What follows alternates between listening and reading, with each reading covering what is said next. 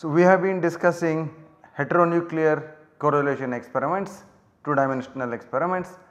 We discussed last time various options and various ways of recording heteronuclear correlations. So, we will continue with that now, some more options which are present here, and so one of them which I will now discuss is so called heteronuclear multiple quantum coherence spectroscopy, and that is abbreviated as HMQC. The pulse sequence for that is given here. So, you start with a 90-degree pulse on the proton channel. So, the magnetization comes down to the transverse plane, and then you evolve it for the period 1/2j under the influence of the chemical shift as well as the coupling, but it is the coupling evolution which is important for us. And then after the 1/2j evolution under the coupling, you apply a 90-degree pulse on the X channel. So, at this point this magnetization is converted into multiple quantum coherence at this point. This will now evolve during the period T1. In the middle of the T1 period, we apply 180-degree pulse onto the proton channel, and then at the end of the T1 period we apply a 90-degree pulse again on the X channel, so that the magnetization now is actually transferred back to the proton, and then at this point the magnetization is antiphase with respect to the X nucleus, and antiphase magnetization as we know is not observable. So, we evolve for the 1/2j period once more. So, it is converted into in phase magnetization, and after that you collect the data on the proton channel and you decouple the X nucleus by broadband decoupling. So, the product operator calculations can be done, as we have discussed this quite extensively.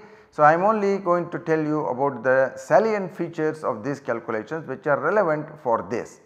Now, let us look at this 2HX-XY, and of course, you notice here what I given here is the phase cycling XX for this and X minus X for this, and when you record the data, the first scan you add it and the second scan you subtract it. So, that is plus and minus. So, the reason for that we will see soon. Now, first let us look at what happens here. So, we have got here relevant product operator term which is 2HX-XY. What is this? You recall the discussion of the product operators. This we know 2HX-XY is sum of double quantum coherence plus 0 quantum coherence, as double quantum goes with the sum of the two frequencies omega h plus omega x, and the 0 quantum should go as omega h minus omega x. Now, we notice in the middle of the T1 period we apply a 180 pulse on the proton channel. Therefore, from each one of those this frequency is refocused. So, till the time here and we come up to this point at the end of the T1 period, the omega h frequency in the double quantum and in the 0 quantum is refocused. So, what remains is only omega x. Therefore, effectively during the T1 period I only have the x frequencies, and the x frequency the operator term, and of course they will evolve with the characteristic frequencies. The second thing is both these double quantum and 0 quantum frequencies do not evolve under the coupling between H and X. If you are considering a 2-spin system, heteronuclear 2-spin system, for example the CH group or a NH group, where we are created the double quantum and 0 quantum using the 1 bond coupling, the J is a 1 bond coupling here, it does not evolve under the coupling constant. Therefore, at the end of this T1 period there is no coupling evolution contribution, there will only be chemical shift evolution, okay, at this point for the 2-spin system. Therefore, this operator term does not change, because since there is no coupling evolution, this we will remain as 2HX-XY, or you may add HX-XX. If you are considering chemical shift evolution, you can also cause another term which is XY plus X. So, but we consider one of these here, it does not matter which one you consider, that is you can do that by phase cycling, and you get here 2HX-SY. and then you will have a function which is Ft1 which will dependent on the chemical shift evolution during this period T1.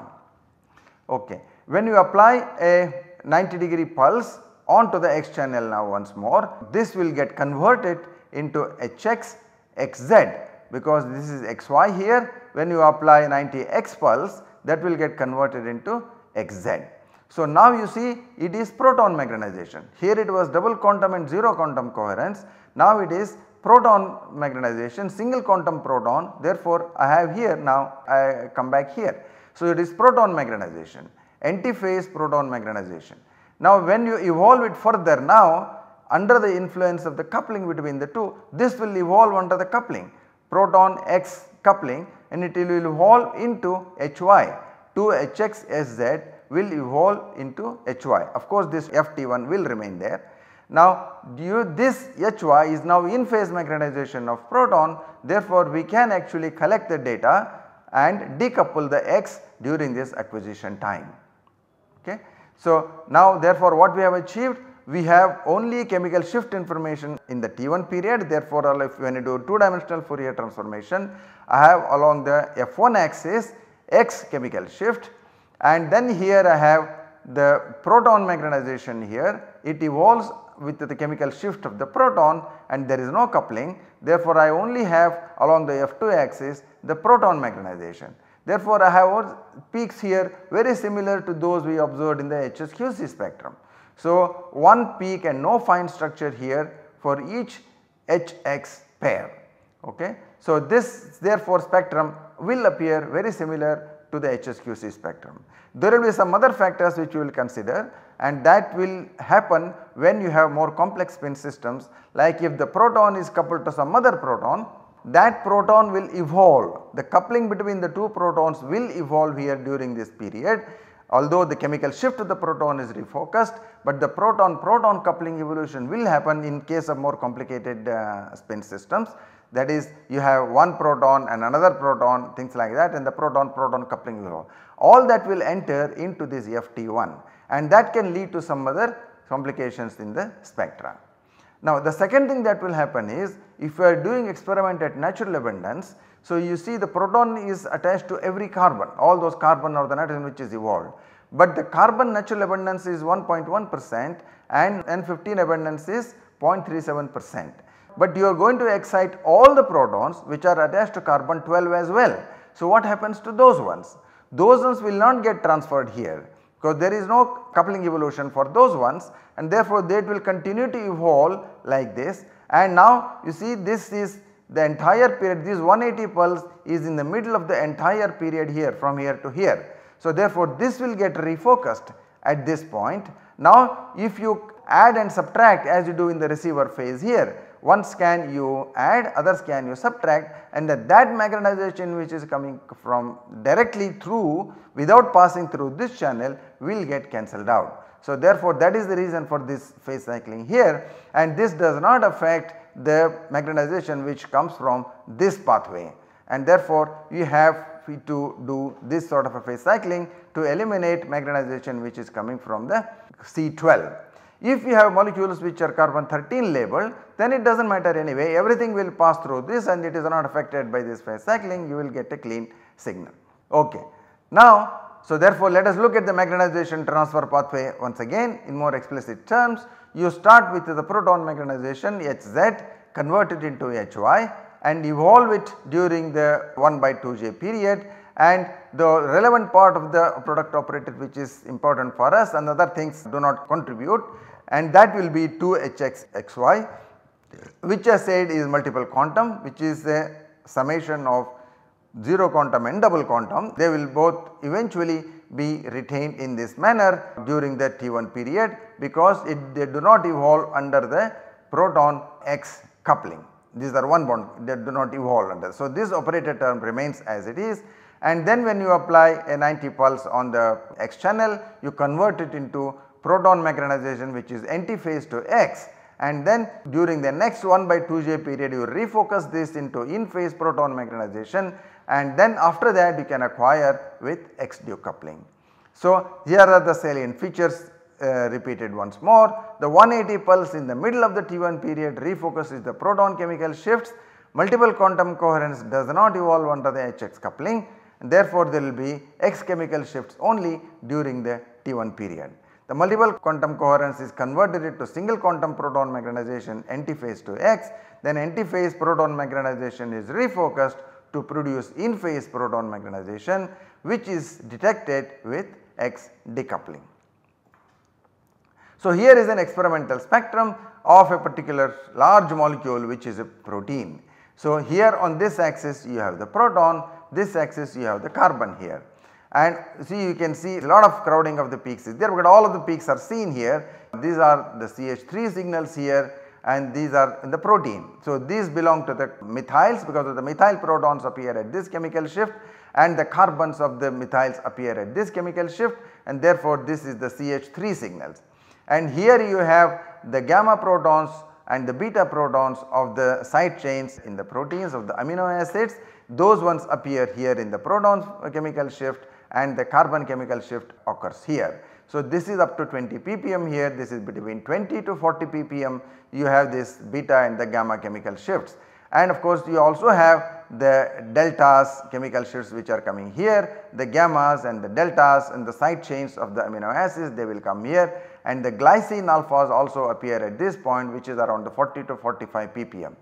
And then in this place you have the alpha protons and the betas of the serines, they will appear in this area. The carbon chemical shifts will be in this between 50 to 65 ppm. You will have the CH signals of the protein, alphas and the betas of the serines, and they will also appear in this area. And these are coming from the aromatic signals.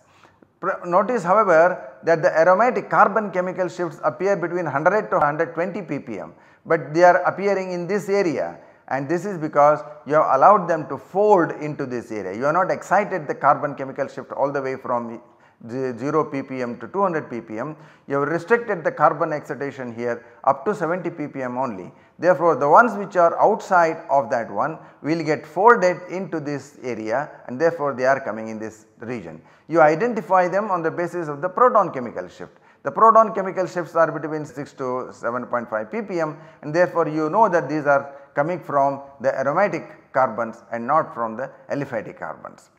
Okay. So, but this is fine. So, we can still analyze this.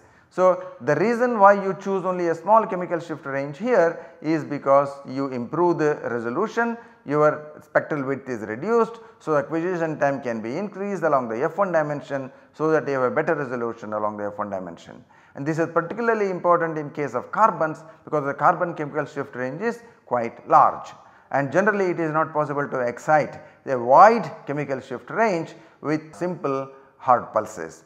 So, the one special tricks will have to be used, you need high power and all of those complications. So, therefore, you allow them to fold, so you can still analyze even the folded peaks here as well.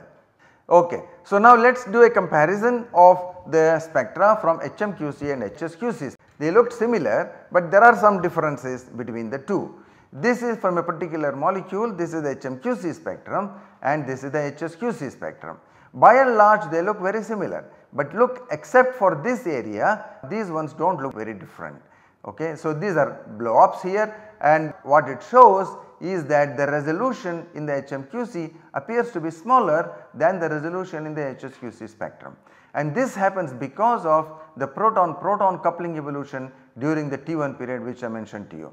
When the complicated spin systems are there, it is not just a HC group, or suppose it is a CH2 group or CH2 CH3 kind of a group where there is a proton-proton coupling involved. So, every proton which is present here, which is at the carbon chemical shift here, will be coupled to some other proton, and that proton-proton chemical shift leads to additional operator terms in your FT1 function, and that leads to sort of complications in the F1 dimension. So, it leads to loss of resolution in this area. And these ones are the projections along the carbon axis. So, you take projection like this, and this is the projection of the spectrum from the HMQC, and this is from the HSQC. By and large, the resolution here is better, although you cannot see it in this projection in the 1D. When you blow them up and see as it is done here, you can see that there will be a improvement in the resolution in the HSQC and no complications from the proton-proton coupling. So, typically therefore, when you have complex spin systems, one wants to record an HSQC spectrum. Okay. Now, we considered different ways of correlating protons and the X nucleus, but now we can combine further these experiments with other proton-proton experiments to get more information on the molecule which you are having. See, for example, here the HSQC is combined with the TOCSY spectrum. We discussed about the TOCSY, and the TOCSY is kind of a relay experiments in the homonuclear case. So, proton magnetization is transferred through the coupling network in the TOCSY, just to remind you what we discussed in the case of TOCSY. So, if you have an AMX spin system, magnetization is transferred from the A to the M in the TOCSY. So, if you have a proton step of AMX and each one of them is of course attached to a carbon. Now, in the TOCSY you remember that we had the transfer of coherence from here to here and then from here to here. So, this resulted in a cross peak between these two. So, that is the relay. So, the relay that happens is used now to correlate the X nucleus chemical shifts to the whole set of protons which are attached in the coupling network. And how is this experiment done? It is very simple. Okay, let me write, this is the TOCSY. So, this is just to remind you, because HSQC is fresh in your mind, TOCSY may not be fresh, therefore I just put that here there.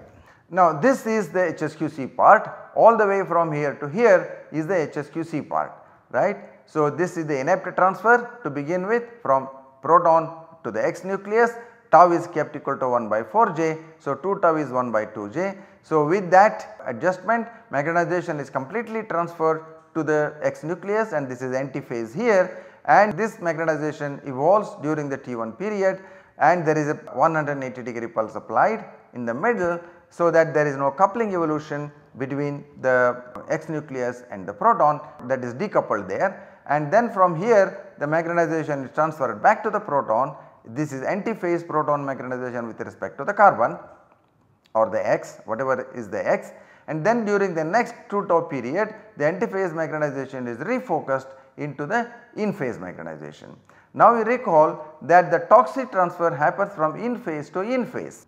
So, here if I have the magnetization of A spin X here, and this will be transferred to magnetization of M spin into the X magnetization only, and this will also go to the, okay, I said X there and this is also X here, XX.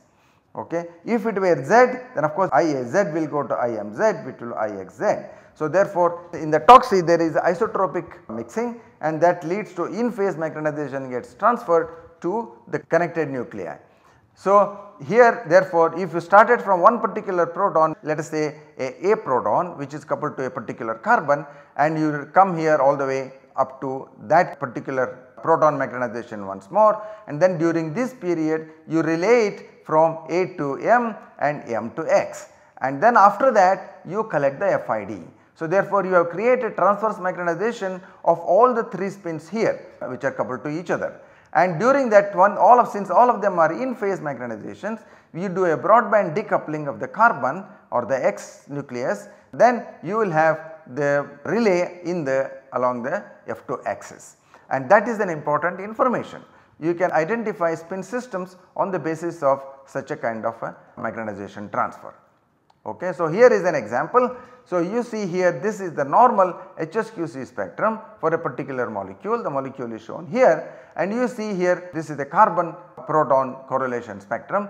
So, you have here 2 peaks and this is 2 carbons, there are 2 carbons here and they are connected to the protons at their respective chemical shifts, or this particular carbon is connected to 2 protons and these are 1 bond correlations. So, you are seeing from here to here, this is both the 2 protons on a particular one, and then you will have here similarly the particular carbon connected to 2 protons which are non-equivalent, you will see 2 peaks here, and this is another carbon coupled here and another carbon. So, therefore, these are all simple 1 bond correlations between the carbons and the connected protons.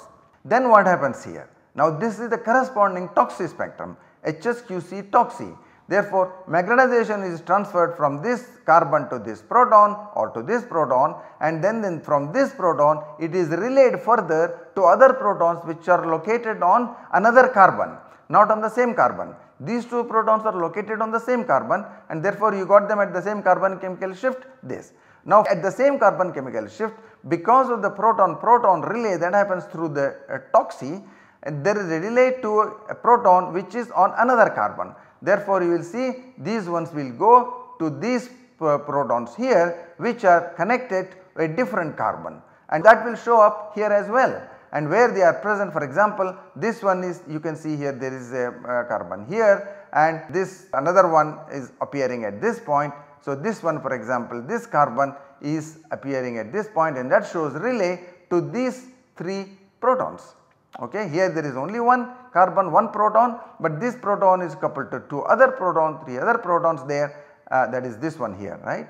This one is this one here, and it is connected to 2 other protons which have this chemical shift, which are these proton chemical shifts here. So, this is how you establish a network of coupled spins in a molecule. It will allow you to identify the resonances in an unambiguous manner. Okay. We can do the same thing with HMQC.